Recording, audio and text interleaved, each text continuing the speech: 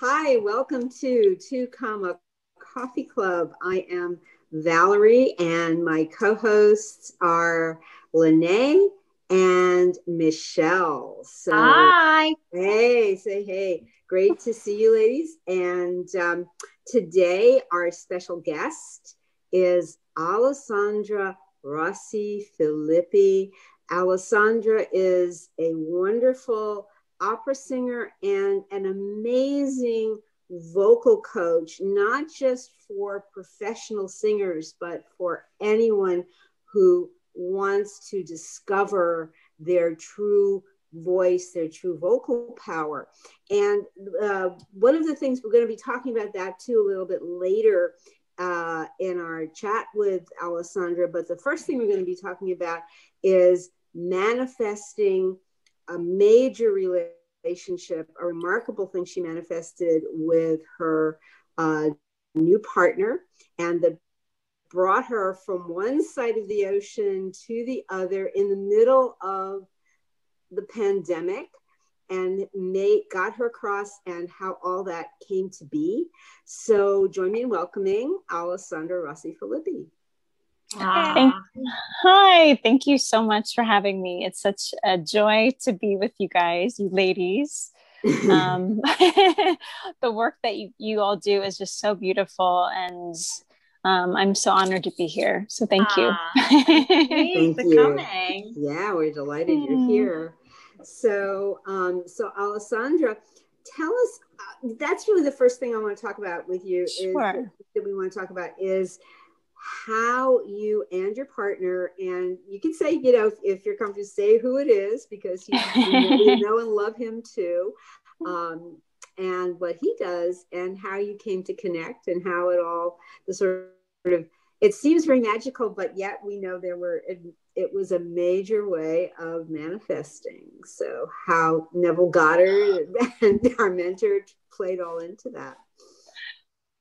Well, I'm still blown away by the whole experience and just the ever unfolding.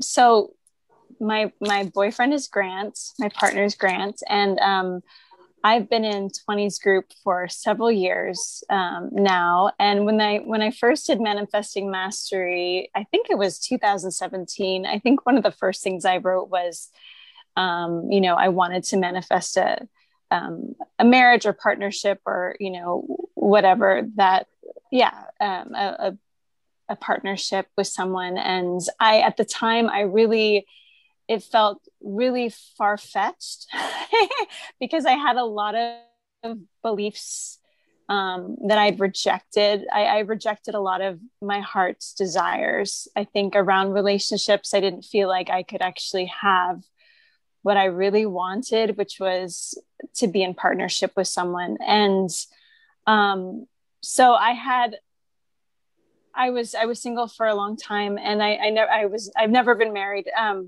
before. And I had a lot of strong attachments to what that meant. And I felt a lot of rigidity around that. So for me, for me to even say that in the Manifesting Mastery course was a big deal, because... Oh, can I just jump in for a second? Yeah, sure. Absolutely. So, because this is our Valentine's special show, that for you, when you say rigidity, I think this is really an important point. Was it like a boundary or a trigger issue, or because rigidity can come from different things. And when we want to be fluid and be going with the flow and all that, or getting out of thinking about how we're manifesting, that can play in. So just a little bit more specifically what you meant. Yes. Well, it's funny that I wasn't planning on talking about that, but I feel like it's important for people to understand that, those of us who do manifest, we all manifest our dreams. I'm sure everyone has manifested something amazing in their life. I can't imagine anyone, even if they're wanting to manifest something more, that they haven't already achieved something amazing, right? Would you all agree with that? Yeah. So yes, they just don't realize it's them.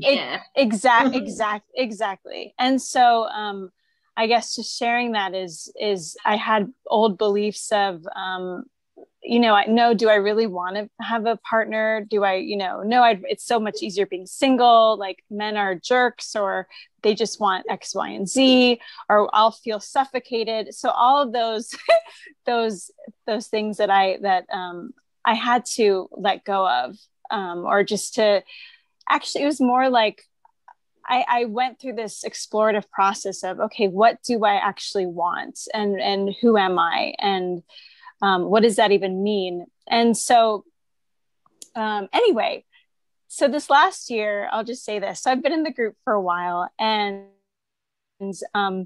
Grant and I have known Grant through the group as a mod since I first started. I reached out to him the very beginning. And at the time I was living in Germany, in Berlin, and he was like, wow, that's so great. And he started speaking some German with me, I was very impressed. I thought, wow, that's pretty neat. So he's in California, right? And he's in California, and I was in Berlin. And so this was going on, that was just a very quick connection that we had at the very beginning in like 2017. And and then I would start asking him questions, because I just noticed that he was just really, really smart and knew what he was talking about around Neville. And I liked talking to him. So I didn't really think anything of it. We had some good conversations, and I enjoyed our conversation. And in the meantime, I was living my life in Berlin.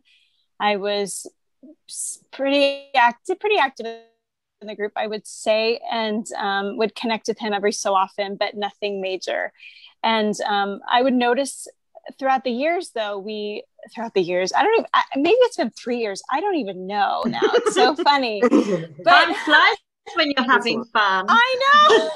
So I would always share with him, I imagined a trip to visit my nephew and his wife, who was having a baby in Scotland, and I was sharing that. And so I would notice it, like he would always like my things, or like, or love my things on Facebook or whatnot. And so we got closer and closer, and then over a year and a half ago, I was like, I started calling him. I was like, hi, do you want to talk? And so on the phone, and it was just and Grant is he's a little shy, reserved, but he's I don't know, he's such a beautiful man, and has so much wisdom, and he's like a gold mine, like you just have to tap him, so but basically we just had fun talking. I enjoyed talking to him. And then I went through a lot of internal shifts of like, what was I going to do with my singing, and how that was, we were exploring together, and noticed that we had so much in common regarding our professions, regarding our journey with Neville. And and then I realized that the more we got, gosh, that's so funny. I'm a little shy. I feel like I'm shy talking about this. So the more we got to know each other, the more I was like, who, this guy, I felt him taking my hand and lifting me up. And it was just, I'd never really felt that way before, in such a very understated, gentle way, and it was like, I could have totally missed that had I not been in the state, as we would say. So I was exploring, when I was noticing how he was treating me, I was like, oh, wow, I think this is what I've been wanting, but didn't even know. So Alessandra, yes. So your state, now this is wonderful. We're all like hanging here, on our, in our I feel romantic. I you feel know, not nice. wanting to break the spell here, but I just wanted to clarify, you know, when you say the state, just for the benefit of those who are not as experienced with Neville or come from different orientations. Thank you. When you say the state, because we talk a lot about being in the state of happy, loving wife or happy, rather, because it's always about you. Yes. So for you, did you give it a name? Did you think of it as a name? Yes. Or was it more like when we had Anya MP on last week, and she talked about how she manifested her incredible relationship and the way she thought about it from her state. So for you, what was that? For me, it was the one who is cherished and loved by her man. So I would just explore, and I play with happy wife, but to me that feels, for me that title doesn't feels too generic somehow. Yeah. And, but I'm so grateful to 20 and Victoria for their example and for 20's talking about states, because oh my gosh, I didn't know any of that before, about, your state and how that, I had no idea. So it was, but then once I understood that, it clicks, and then it's so easy. And then you see it and you're like, yes, oh shit. Yeah. This is state. It's not me. And it's funny about what you were saying about that had you have not been in that state, you wouldn't have picked that stuff up. Now, other people that kind of believe in batshit crazy, they believe that they're signs, when in actual fact, you're already feeling and coming from the end of your wishful field. So they're not the signs, because you're already at your end. What they are, you're noticing, are what we know as bridges.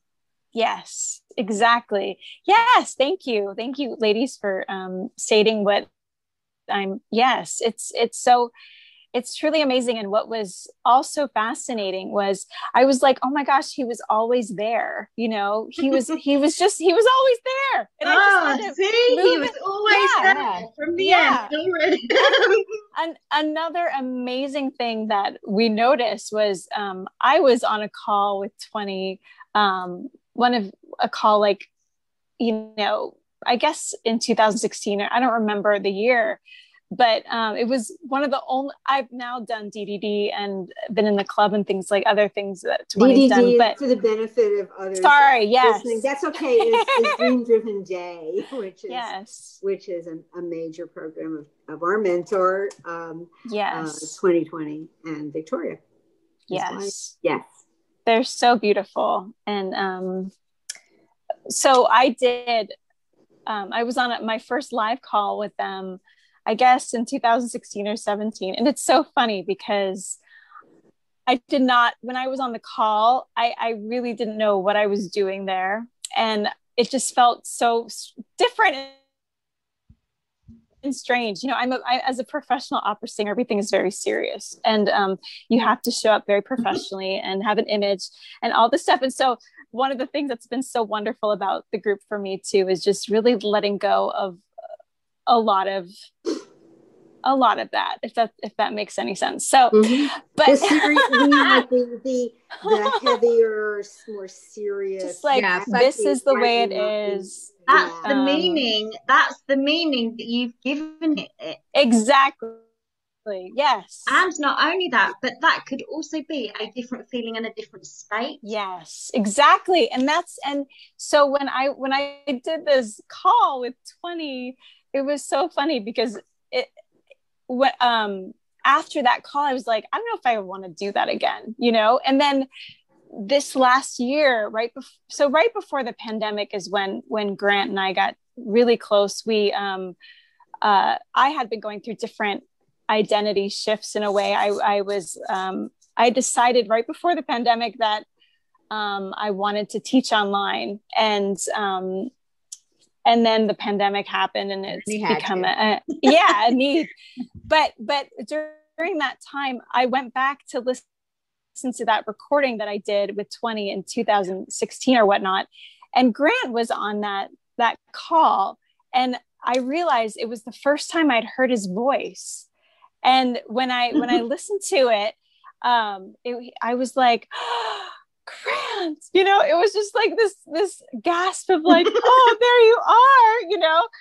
And it really, for me, that was mind-blowing, because it, like, the past and the present and the future, it's all one, it's all the same, right? So it's like that.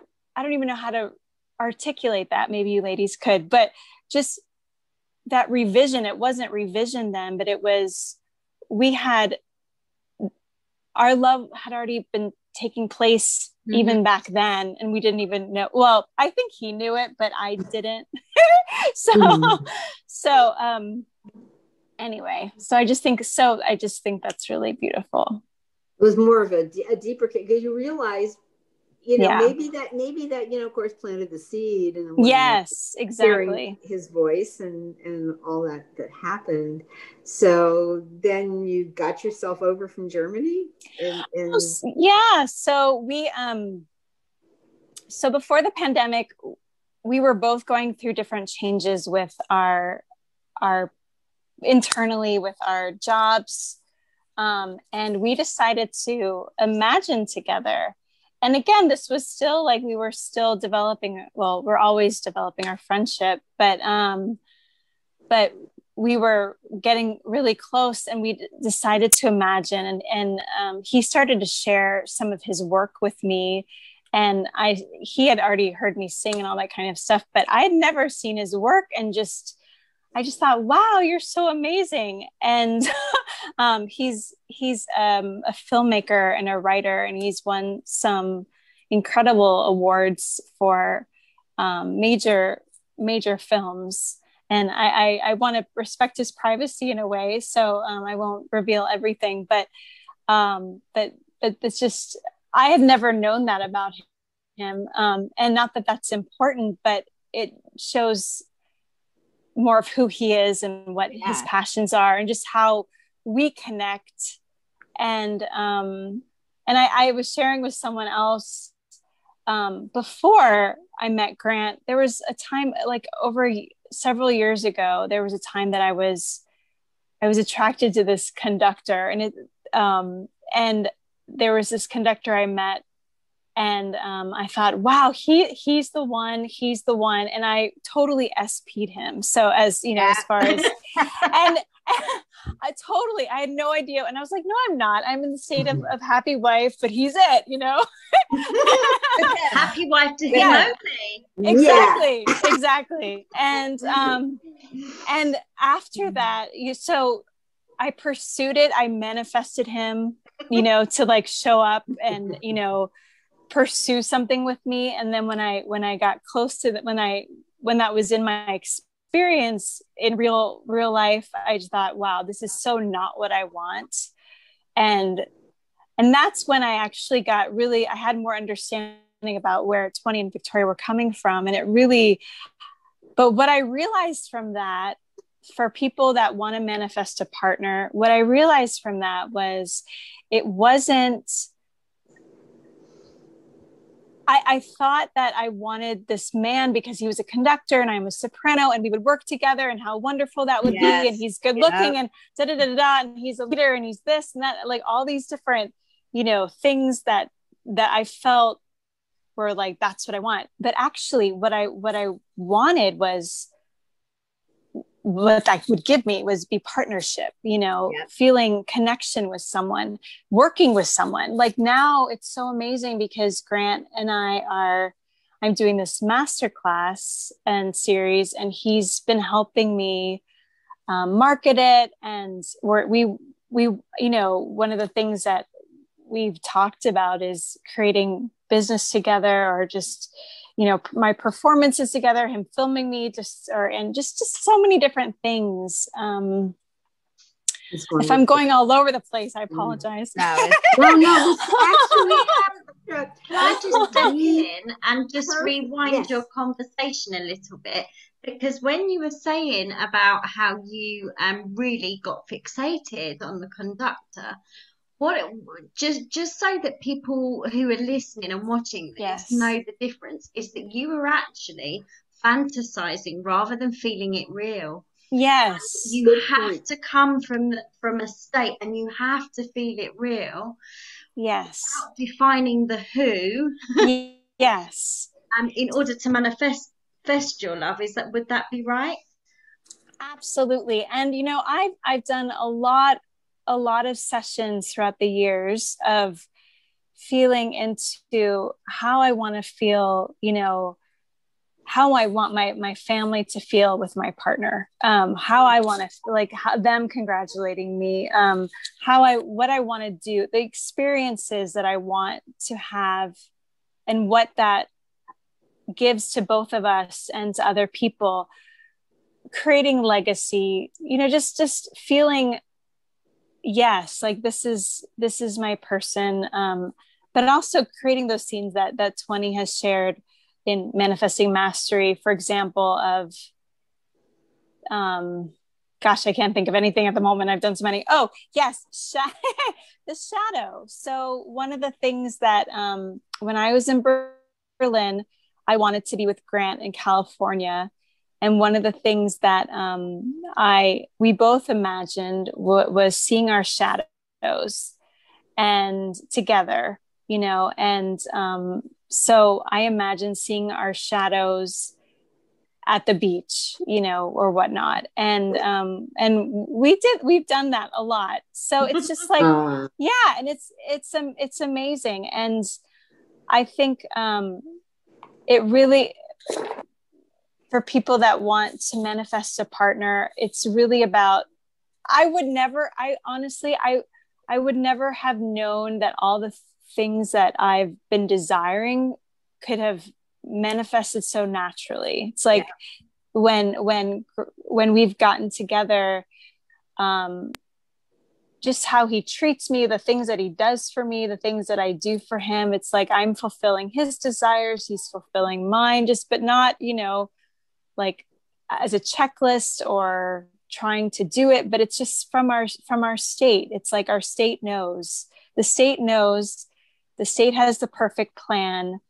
And I notice when I'm not in state, and that's also a blessing, because it's like, if something shows up for me and I have old insecurities, for example, because when you're in a relationship, you're always growing. You're always, hopefully, like you're always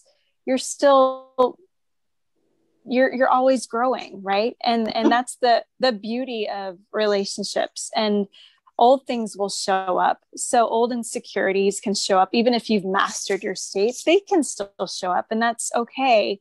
But I think the key is it's like, oh, it's this state. I can observe these emotions. It's not him. It's not about him. It's always about me. You know, it's always about my state. And I have, quote unquote, I can do something about that. I can take charge. Yeah. Yeah, that's wonderful. And that's a very important takeaway about that, you know, that these things will show up. And I think, you know, a lot of times the reason that a lot of people, you know, there's a lot of breakups and misunderstandings is that these things will show up, but people have a lot of expectations on themselves that they should be perfect, that they should say the right thing all the time, that they should be pleasing the person. So there's so many dynamics that are going on. And you and Grant have been, have this wonderful, are using it as an opportunity to clear up a lot of those misconceptions and take it into this other place together.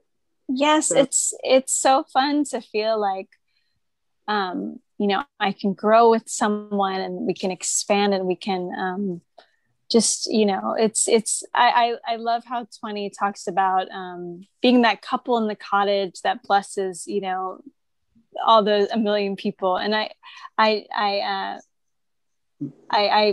love that, experience of that, you know, of just like being just being loved. That's who we all are.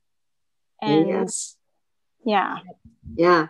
So we were about to say, I'm glad Michelle brought up the question, but where you were leaving off about Grant wanting to, talk about your performances and a lot of, record that and helping you with your masterclass. I think we want to, in our last few minutes of our show today, want to just say a little bit about what it's called, what it's going to be, when it's going to be, so that anyone who's interested could get in touch with you about that. Well, thank you so much, ladies. I'm so touched and honored. So I'm doing this masterclass. It's a 6-week vocal masterclass. It starts February 20th, and it's probably around 2 hours each Saturday through March 27th. They'll be live. Those are the live calls. And right now we have a lot of wonderful I'm so excited about the people who are participating. And what it is everyone has an opportunity to sing in this class. All the participants have their own slots to perform, to sing something, as well as 2 private sessions with me ahead of time, so that they can prepare for their time in the class when they sing. And so they will sing something. Some people, I don't know if anyone will speak something, because I'm also encouraging people. So basically what I do is I bring the techniques that I've learned as an artist, as a singer, as a, human being, as a novel person, into my work. And it's always been my belief that there's more potential in people than with the voice, than people know. And I feel like I'm proof of that, because I always knew that I was a colorist for a soprano. And when I came up to some walls or some internal blocks, I had to really do some soul searching and really claim that for myself, when the outside world was saying, no, you're not. And then I did discover, and I went further and further with my voice. And so in discovering that for myself, I realized that everyone has that. And it's so fun I hear so many people that say, my choir director said I couldn't sing, so they shut me down and all this stuff. So I love help bringing people out and help bringing their voices out. And so this is a class for people to, excuse me. I love that. To just explore and to have fun, and to sing in front of other people in a safe space where they'll get feedback from me, but they'll also, get to hear the support of the other participants. And then they'll get one-on-one sessions with me. And it's really fun. I have a variety of different participants. I have some high school students. I have some students who are older and who want to perform in front of audiences. And for me, I feel like there's no limits as far as potential. It's really, if you have the desire to sing, then it's your God-given right to do so. And I love, showing, helping. It's like letting your voice reveal itself to you. So, I love that. I love it. It's so amazing. So let me just get this straight. There was no batshit crazy involved in manifesting your relationship or manifesting this course. There was no tarot card reading that told you it was going to happen. No. There was no bunch of crystals that you kept in a bag by your bedside. No. There were no signs. Cupid did not shoot an arrow at you. Just within my heart. Just kidding. There was no totally manifested it. No astrology. It wasn't in the stars. No. This is purely down to your desires. Yes. To manifest a relationship and to manifest your successful singing career as a soprano, and to help others on the same path. Yes. Well, in the future, will you come back and give us a little singing lesson? I would be honored to. I would love that. Absolutely. Please. Yeah. I'm no soprano, I just got nervous. But I'm really up for some fun. Oh, fun. That would be so That's so exciting. Yeah, I love it. Great. Can't wait. So it's been a joy yes. to have you on with us, Alessandra. We'll be looking forward to seeing you back with us and do the lesson and talk about more things. And thank you so much for wonderful having me. Experiences. Yeah, thank you. Thank you for sharing everything. I feel so romantic now. Yeah. Oh, it doesn't feel so nice, and I'm just glad it's 7:00 at night my time, so that I can continue with my work. That's right. That's awesome. I'm just in total awe. You're such a lovely, lovely lady. Thank you so much for wanting to join us. Thank you so much. I'm very touched, and keep up the beautiful, I don't even want to say work, keep up the beautiful play that you all do. Exactly. Yeah, flow. Yeah, it's wonderful. So thank you for letting me be a part of that today. You're so welcome. Lene, where can we find the video and stuff? So we will post this Valentine's Day special on YouTube today, and as well on our podcast on Anchor and TikTok. Yeah, now TikTok. That's right. And we're on Instagram, so exciting. TikTok, we're all over the place. Yeah, and feel free if you have any questions or comments, subscribe to our channel, and you can email us at 2coffeeclub@gmail.com. Thank you for joining us. The 2 Coffee Club. Ooh, that's amazing. That to the intro. Thank you. Sure. Thank you. Have a great day. Bye. Bye, guys. Bye. Bye. Okay.